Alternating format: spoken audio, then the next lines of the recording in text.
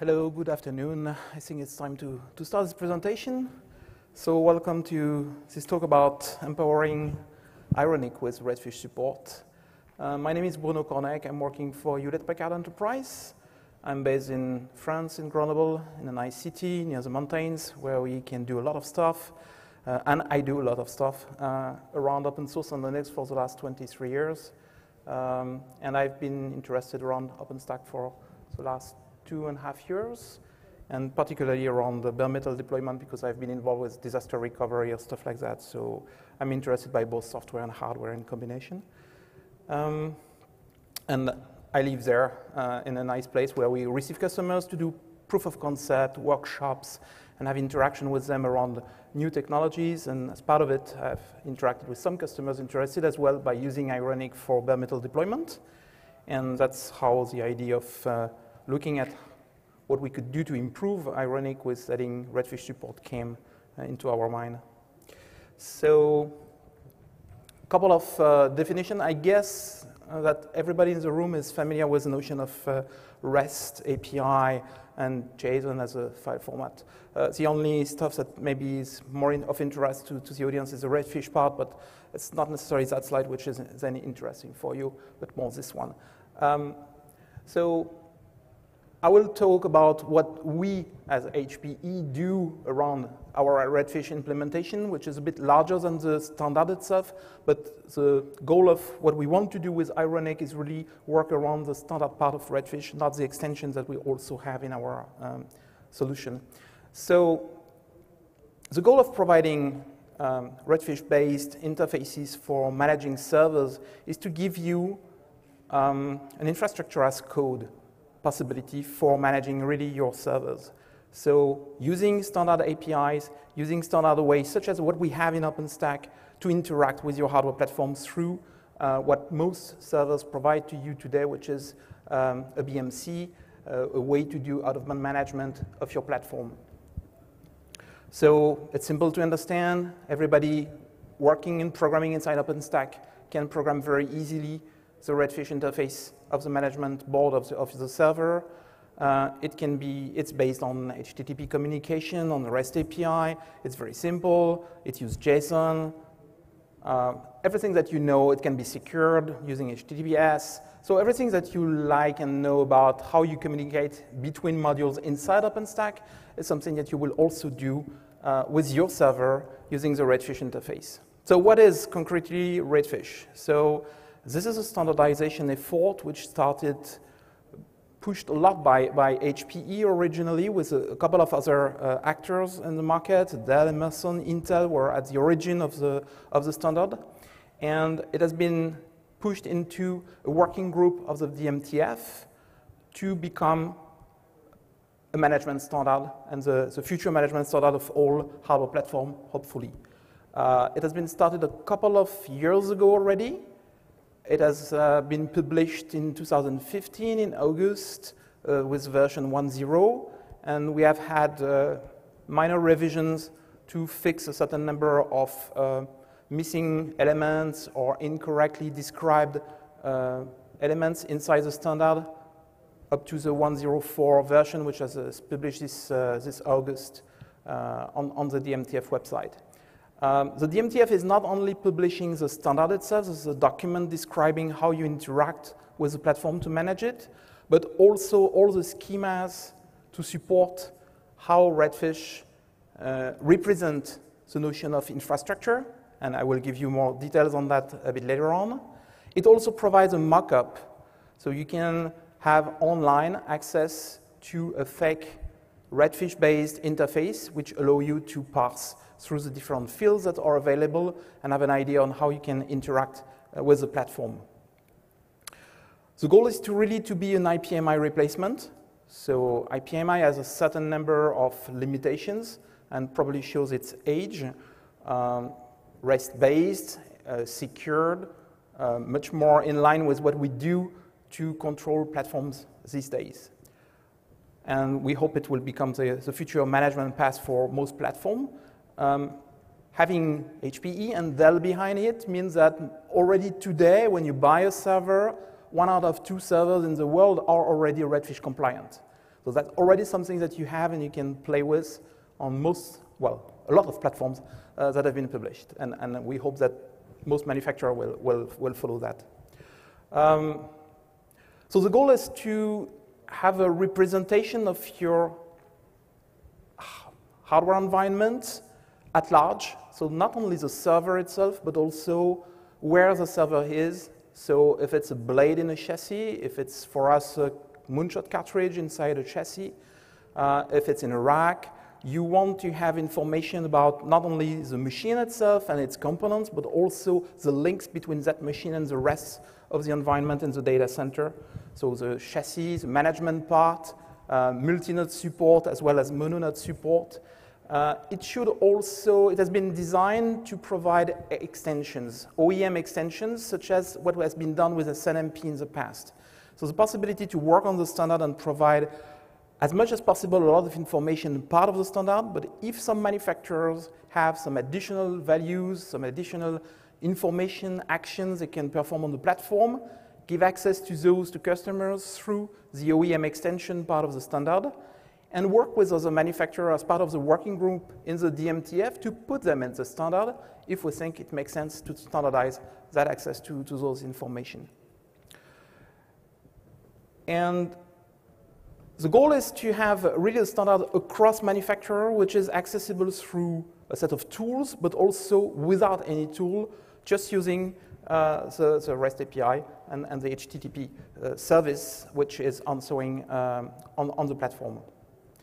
So the first version published in August 2015. Development is ongoing. The latest version in August 16. We have seen 4 minor versions since the publication of the standard. Again, not only the standard is published, the document, it's a 100+ page document describing what we mean by management inside the platform, but also all the schemas to support are available both under JSON OData and XML format. And the mockup is also available. You can download it, you can put it in a container or in a VM, and you can start playing with locally with an access to a simulated Redfish environment. There are a lot of videos and white papers and facts available from the URL, which is mentioned below on the dmtf.org website. And typically, I don't know for the other manufacturer, for us, with the ILO 4 type of management processors that we have on our systems, since the firmware version 230, we have Redfish available, and you can go to the management IP of your server, you add /redfish/v1, and you have access to the Redfish interface, and you can start exploring it. And we also have it on the moonshot for the small cartridges. So what do you want to do with Redfish? Is typically what you were already doing in the past with IPMI, but we will go much further in the future. So of course you have information about how the server behaves, health information, temperature information, fan information, inventory information on the system, serial numbers and inventory of the various hardware components inside your machine. This is, I would say, the get part of the standard. Then you have the possibility to pass actions onto your server. And of course, for an ironic purpose, what is interesting is to have power control of the system, possibility to power on, power off, reboot the machine, change boot order. So possibility to boot on a specific device either the next time or by default. Put a certain number of thresholds on the system and alerts, having access to logs on the system, and some basic operating system information as well. And in the latest version also virtual media control. So if your platform is providing you an access to bootable, so through the management board, generally what people can do is boot through media, which is in fact on your system or somewhere on your network, and you give a remote access to that boot environment from your server using your management component on your machine. So that is also something that you can programmatically configure on your server in order to give access to the possibility to boot on the media. What we had on ILO and that other manufacturers have as well, but in a standard way. And finally, you have also access to the possibility to manage the information of the BMC itself, so its network settings and its user accounts on the machine. So all that gives you an idea of the feature. There are something like 400 parameters that you can get inside the standard, 100 that you can set through the standard, and manufacturer can go way further because they have a more fine-grained control on the platform. So for HP, we have more items that you can control through the OEM functionality. We are providing a certain number of tools to give you access, which could be PowerShell-based or Python-based, which is probably more interesting for you as an OpenStack community. And we have also a command line interface tool, which is called HP REST, which is based on the Python interface, that can allow you to script, for example, inside shell script, the possibility to interact with the Redfish interface on your machine. What is also pretty interesting is the Redfish standard is a data model which has been created around it to represent the hardware platforms that we want to model. So the entry point on your management board is always a /redfish/v1 URI that you can reach. And from that entry point, you will be able to navigate in the graph of entry points that you have, describing the system, describing the chassis, describing the manager, and describing the various actions that you can pass on the system, as well as navigating through links that are put inside the standard to allow you, for example, in a system to find again the reference to the manager and to navigate to the manager in it. So it's really a graph. It's not a tree of information. And it gives you access to all the low-level information that you would like to get, especially from an ironic perspective. We want to be able to interact with the platform and get a certain number of information to generate some configuration files, for example, automatically. So let me try to demo something. And for that, all guys need glasses. OK, so I was not knowing really what I will get in terms of network access. So let's do that.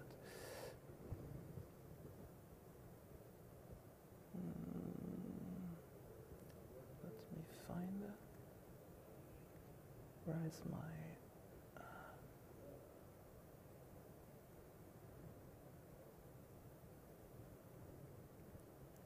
OK, so if you go to the DMTF website, you will see that you have a certain number of mockups today that are available. One for rack-mounted, one for blade systems, and another one for the OCP platform. What I want to show to you in the short video is what you can do with the blade system interface, and that's the same for the other type of systems. So you have the mockup, you have an access that you can also create online. So this one is for blade systems, which means that you have multiple servers inside a single enclosure, and you have possibility from the main point to see here through the standard that you have a certain number of systems, which is a collection, chassis, managers, linked to that. And if you go into the system entry point, you have the possibility to see the different blades. So here we have 4 blades, which are attached to that chassis. And you see that the system's entry point are using the serial number of the blade in order to create an entry, but you can do what you want as a manufacturer.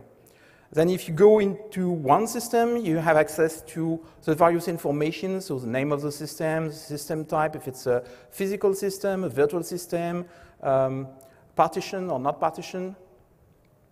You have other type of metadata as well below, manufacturer, model, SKU, serial number, you name it, you get it. A certain number of status.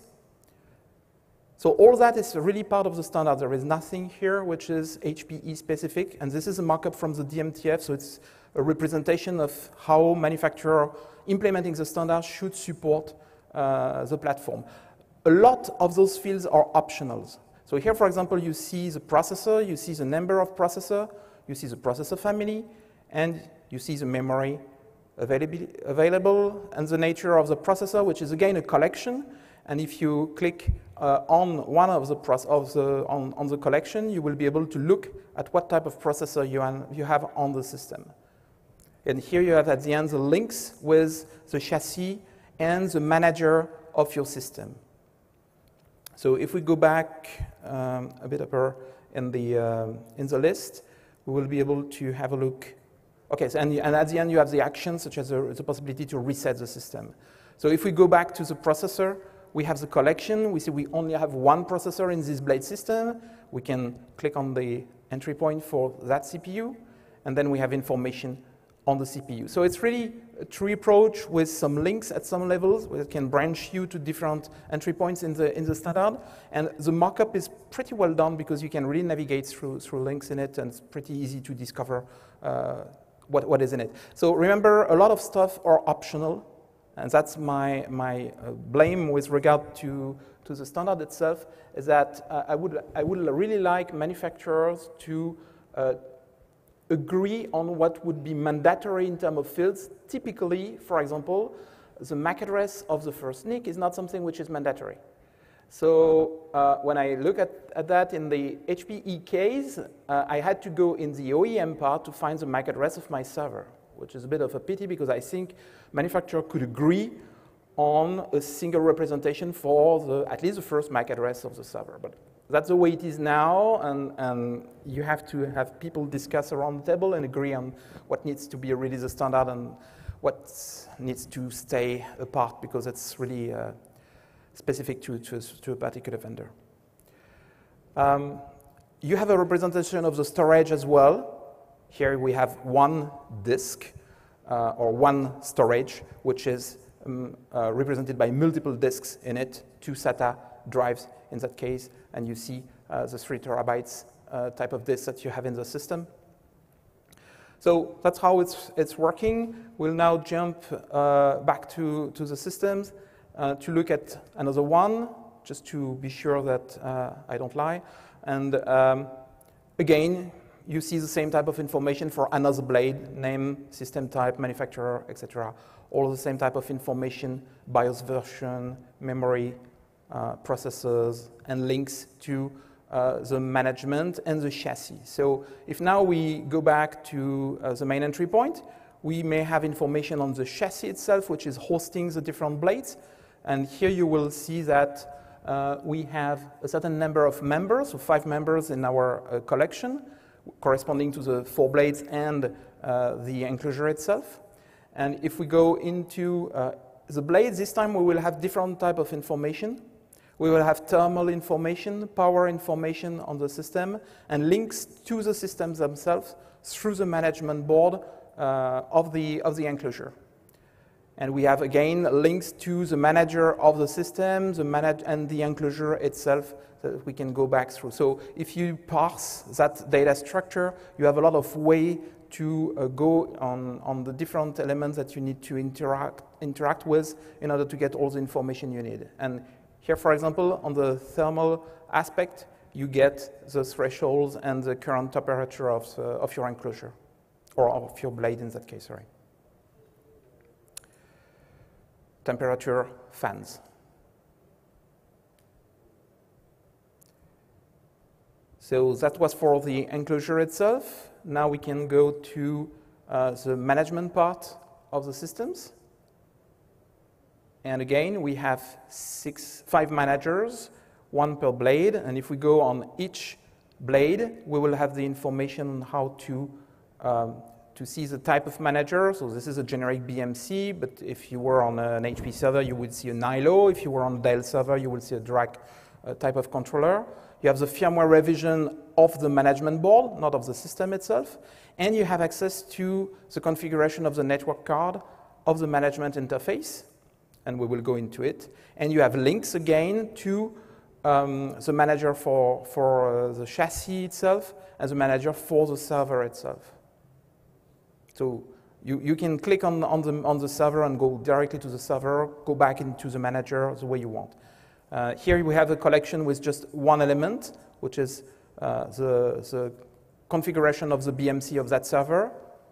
And you see the network configuration, which is the most interesting in this case, So the MAC address, there are different notions of MAC address. It could be a fixed MAC address or at install time, or a MAC address that you can overwrite if there is a need. And then you have the IP information about the system. Okay, so that was to give you an idea of what is the standard itself. So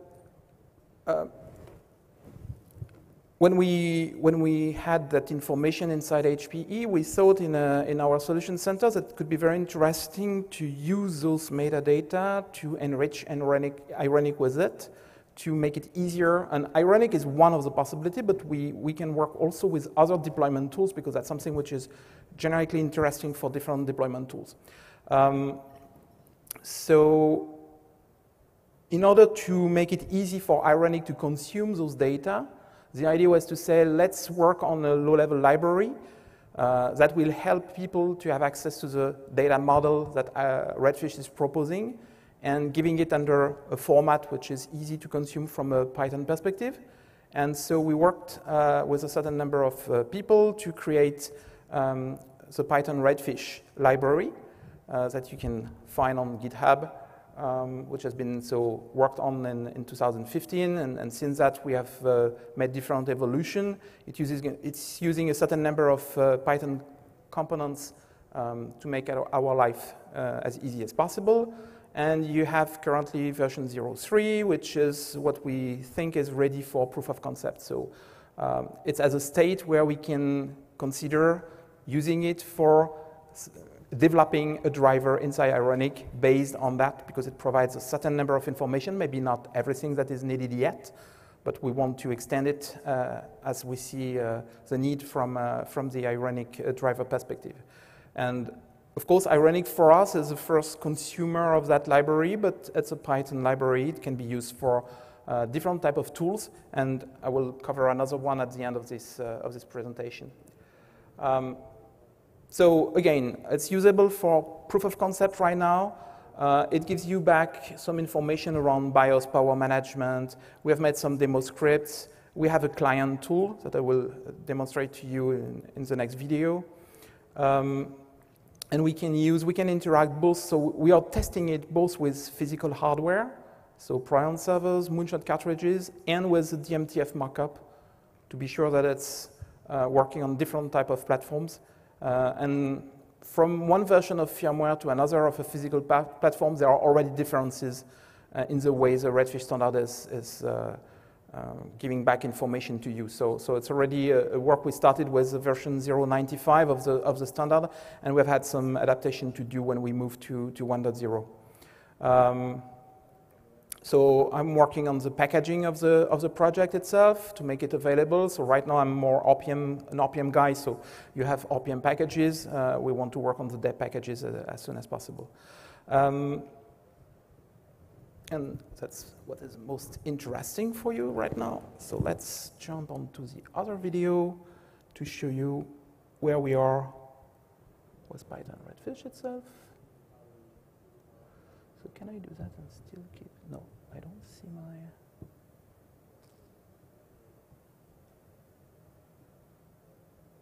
Okay. So here I have my package version, which is between 0.3 and 0.4. There is an online help. You can interact with the different BMC, so with a config parameter. Then you can have information on the manager, on the chassis, and on the system itself, which is something which is mimicking what I have shown to you during the Redfish mockup. We are completely aligned with the data model that Redfish is providing. So here, for the purpose of the video, I just have one system, one blade, which is a physical one, referenced in my configuration. I can have access to, right now, which URI I will use and the login password I need to use to have access to it. This may not be as secure as you can think about, but that's the way it is right now. And so we are communicating using the insecure option to not have to deal with the HTTPS authentication.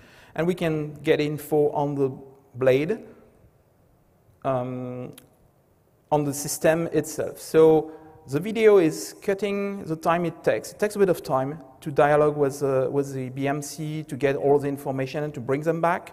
And what it brings back is currently that type of information. So nothing fancy. We find exactly the same stuff that what you had through the mockup, except that this time this is a physical and real server, not just a mockup. But you can have access to the same type of information, except that we just give you an extract of the data structure that we have in memory to show that it's working, and that we have at least a tool which can be useful to do a bit of inventory. But that's not the goal. The goal is really for us to be able to test the library which is below and ensure that it works correctly. And it shows a chassis link to the server, manager link to the server, so it's a blade server. There is one enclosure around it. And as you can see, there is no Ethernet interface which is part of the standard, which has been found. And we have made an extension. We have made a special handling of that case because we were in need to get the MAC address anyway. So we made a special extension for that to say, okay, if it's probably on servers, then we need to look in the OEM part to find the MAC address. I don't like that. You don't like that. But that's the way it is right now. So it's a workaround. And I'm bugging my colleagues inside HP so that they change their mind about it, but it seems to be a difficult discussion. Similarly, with regards to the storage, there is nothing appearing. As part of the standard, it's again in the OEM branch, which may be more acceptable from the storage because we have our own RED controller, so it may be a bit difficult to standardize. Theoretically, it should, but. So again, with the same command line interface, you can make a query on the chassis, and using the same library, you will get some of the information that you have in the chassis. So same Redfish version, manufacturer, model, chassis type, etc., etc. And the information linked to the chassis itself, which are temperatures and fan type of information. And the last one is the possibility to interact with the manager of the blade, which will give you information on the network configuration of the blade. So the firmware version of the ILO board. So here we see it's an ILO 4 with the right version of firmware. And you have the information of the IP address, IPv6 address, etc.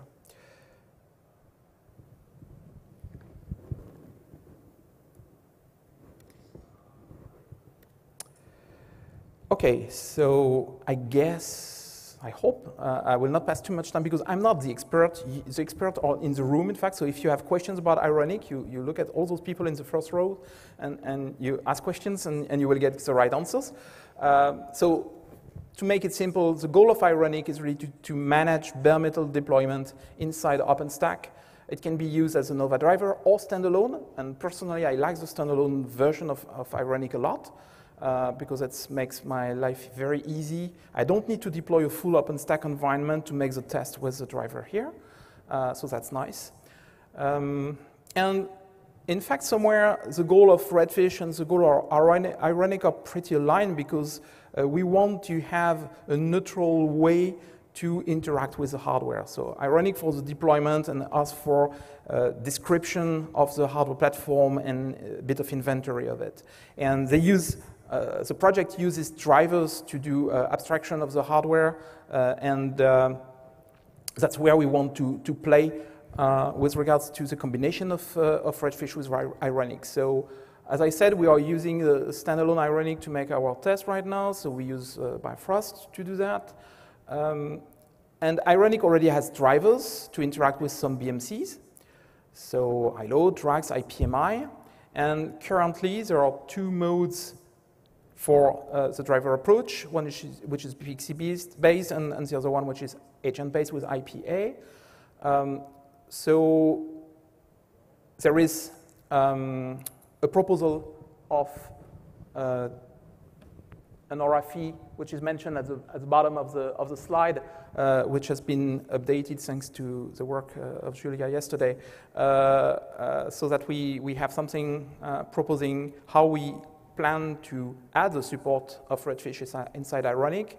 And the idea would be, depending on how the specification works for the evolution of the drivers, but to provide, at least as we see it right now, 2 drivers, one for PXE support, one for agent support, that we could derive pretty easily, it seems, and I will not code myself probably, so it's always easy when you're not coding, but based on what we have in the ILO for PXE ILO, agent ILO, because it's pretty near in terms of structure. And we will have to provide a certain number of additional, so a new module called Redfish, hopefully, which will, again, it's proposal, which is possible to use the Python Redfish library that we have developed to already benefit from the gathering of information and the data structure in Python that we are providing, so to import those data structure and do the job which needs to be done with it directly. And of course, we need to work on tests and documentation. Hopefully the markup, the availability of the markup will help us a lot with the simulation of the environment and the capability to do CI/CD correctly for Redfish without having to deal with physical hardware. However, testing the hardware platform is always nice, and I need to talk with the people to understand how the Ironic community dealing with bare metal deal with those aspects around how to interact with physical platform as part of a test environment, so that we can also ensure that it's working for a certain number of hardware platforms. And each time the people are making a firmware update, we will have to look at it again, because there may be disruptions, there may be problems in the way they implement the standard.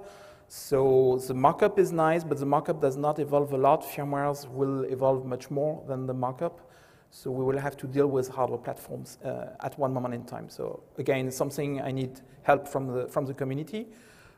Playing with Ironic, Bifrost, and trying to put my environment up, set up, we found a certain number of interesting challenges with that infrastructure, and we created some bug reports, and I'm still trying to understand how all that is working. So again, the experts are here. I'm just here to give you an idea of where I think we should go as a community.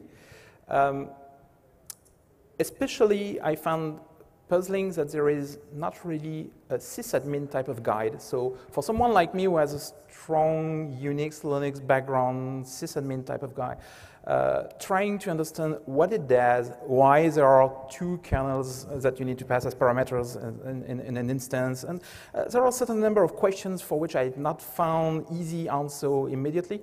So what I will probably work on is I plan to work, in fact, on a training for our internal people inside HPE to show what Ironic is really and how it works, a step-by-step guide for an Ironic standalone, outside of the rest of OpenStack, because I think adding it as part of OpenStack masks a certain number of stuff, and I would like people really to understand how it's working step by step. So that's probably the type of contribution I will be able to work with some of my colleagues on for the community. And the other stuff we are working on right now is this approach. So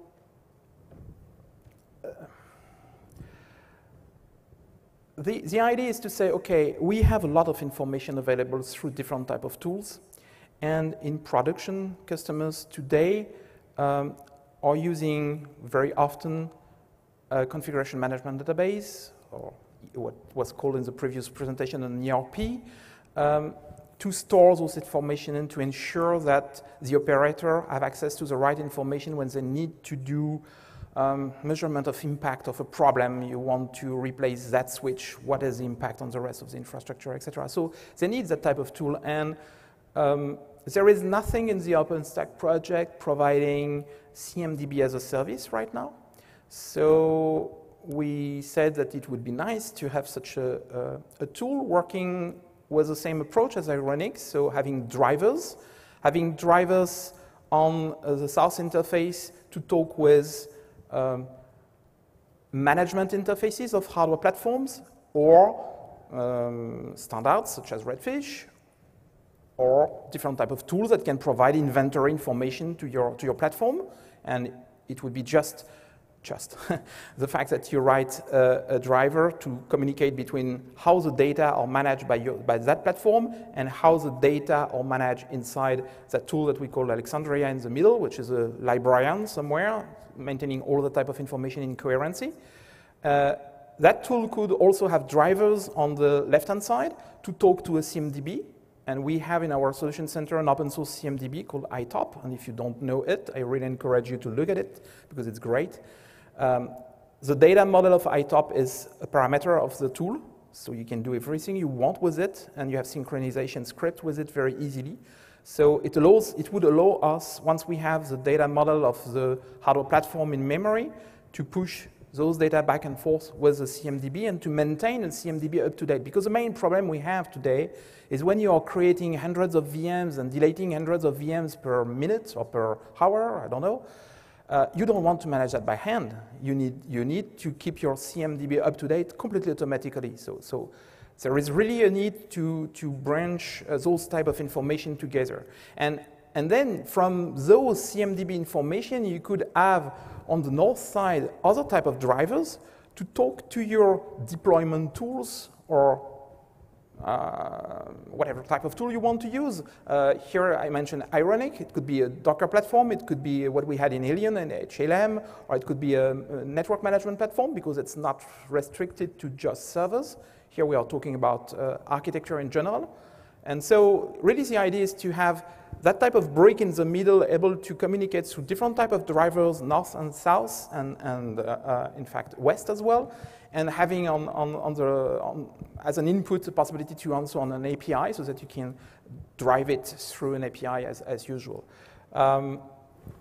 Our use case for this is really to say, okay, we have a data center, we want to put a new server in place, we rack it, we power it, we plug the management board on the network, we have the configuration of the account and the network information for that. We collect information through the BMC to put the data inside the CMDB with a certain number of parameters. And then we can use Redfish to once we have created the item, so the configuration item inside the CMDB, we can use Redfish to put all what is automatically parsable by Redfish inside the CI, and it helps us keep coherency between the physical platform and what we have in the CMDB, which is already a nightmare when you do that manually. And then you can say, okay, that machine, I want to deploy it using Ironic and with that type of image. And again, that's something you could put in the CMDB, extract from the CMDB. You could configure Ironic automatically with those parameters and generate the deployment of the server from the CMDB, if that's how you want to work. And you can have, so the way it's working, you can have a regular maintenance of the communication between the CMDB, between Ironic, to keep up to date the information in the different sense, because the CMDB is able to know who is the master of the information. So that's also something we're working on, but we would need help. What I can also show you is what we have done up to now. So this is not just, whoops, sorry. I need to,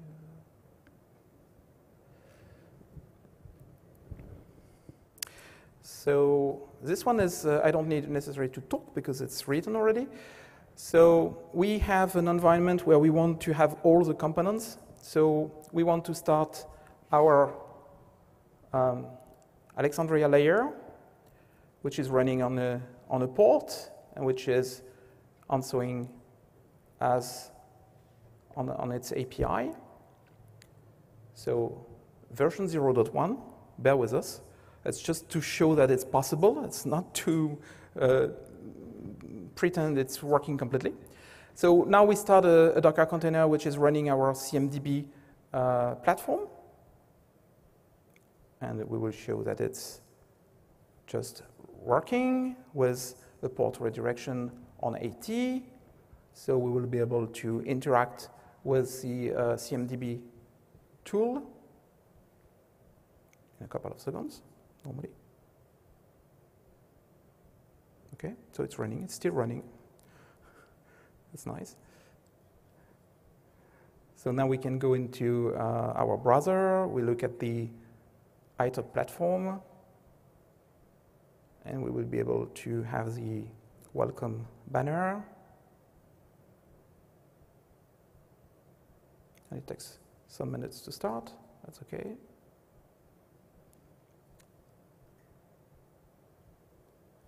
That's linked to the configuration inside the container. Nothing pretty fancy. So that's the tool we are using in our solution center to manage the 400 servers that we have, network equipment, storage system, etc. It does also ticketing and stuff like that.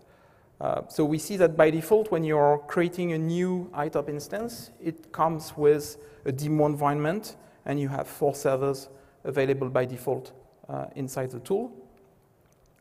So now we can pretend we have a new server using the Redfish simulator. So we start another Docker container, which contains the mockup for the Redfish environment. So it's a new server running somewhere,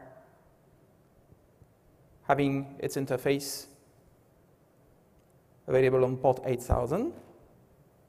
We can check that that Redfish platform is working. So we have a Redfish server, which is in fact not a physical one, just a mockup.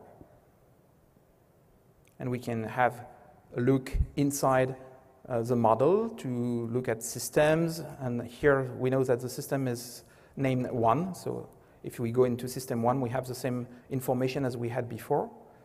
And now we can, using the Alexandria API, we can communicate with the tool to say, I want to add that new server inside my CMDB, and I want you to make a Redfish query and to import the data, some of the data that you find through Redfish inside the CMDB automatically. So we do the post, and now the API seems to be happy. Of course, it's a video. If it would not work, I would not show the video. But now if you go back into the ITOP environment, you see that a new system has been created in the CMDB, which is coming from the Redfish query that you have. So you see the serial number, which is identical to the one we had inside the Redfish mockup. You see the 16 gigs of RAM, that is, again, the mockup, and the computer, which is my computer. So you see exactly the same name between what has been created inside ITOP and what you can create directly from the Redfish mockup. So really the goal is to provide an easy way to automate for operators the management of their information through CMDB, as long as the CMDB is clever enough to provide a flexible data model and APIs so that you can control it from the outside. So there are a certain number of links linked to all what we covered here during the presentation. And that's what I had for you today. Any question? Not too hard questions. Yeah. You described OEM commands a few times. Yes. Right? And have you seen cases where everybody that's doing Redfish is kind of doing some OEM commands, and we're able to get that back into the mainline and not OEM style? So yes, since the start of the work on the standard, there have been some move back and forth between the OEM area and the standard area. So not back and forth, in fact, back. So a certain number of elements have been agreed upon by the different actors of the standards and put in the standard, and which were before in the OEM line. But I think it's a bit slow with regards to that. The real problem for me is that most of the fields in the standard are tagged as optional.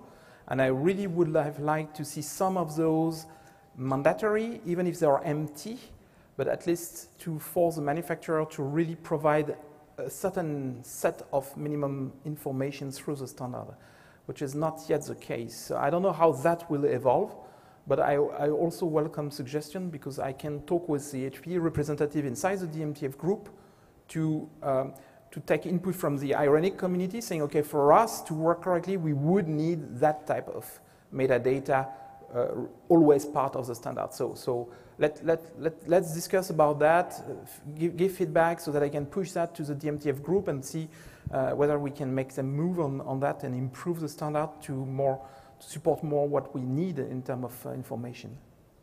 Dimitri. Until this happens, while writing the driver, how are you planning to deal with these optional things? If something is not returned, I mean, you can probably affect HPE, but as more vendors start showing up, and how do you plan to mitigate this problem in the driver that you are going to write? I think the only mitigation is to force my BIOS drivers, my BIOS developers to really put something in the MAC address of the NIC, because without that, there is no way that the standard is useful. What we want is to have a single way to access to one information, which is the MAC address of the first network card, for example. And that should work across all the manufacturers' implementation.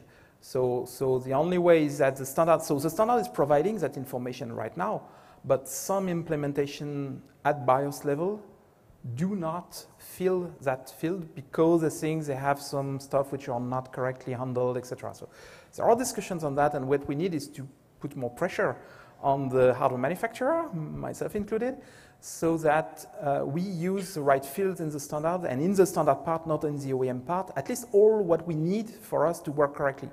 I mean, if we have some fancy hardware piece in our platform that only us provide and that we provide a Redfish way to access to that in the OEM part, I'm perfectly fine with it. That's no problem. But if there is something which is available across the different hardware manufacturers, it needs to be part of the standard and it would need to be mandatory. I don't see today the need to disagree on the fact that you have at least one NIC per machine that you want to deploy, because if you don't have that NIC, I don't see how the machine could work, in fact.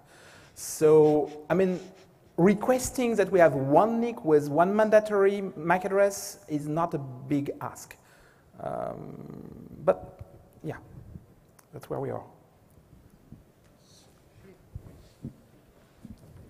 Thanks.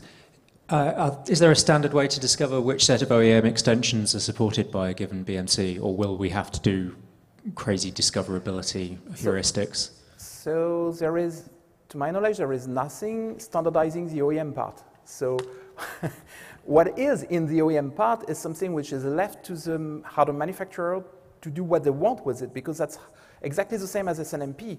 You had an entry point, and below that entry point, you were managing your data really the way you wanted. So here it's the same. You can do what you want in the OEM part, but from an open source perspective, with my open source hat, I don't want to deal with OEM.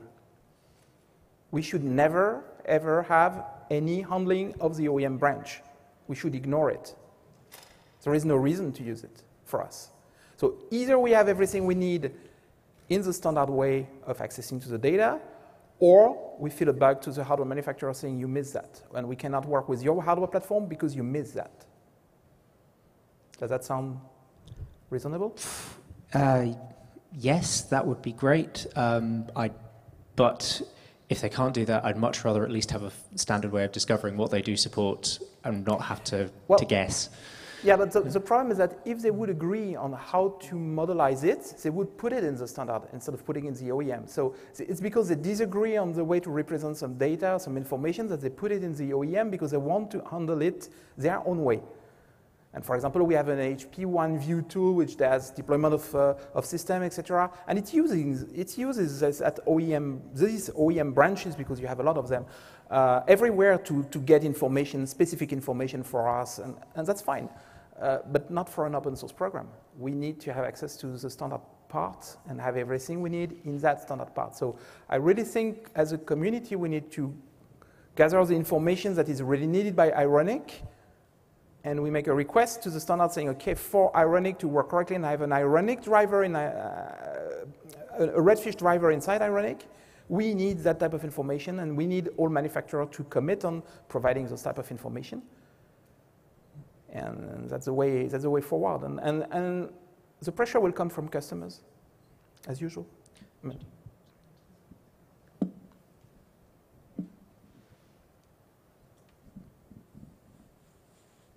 Okay. Thank you very much. Okay.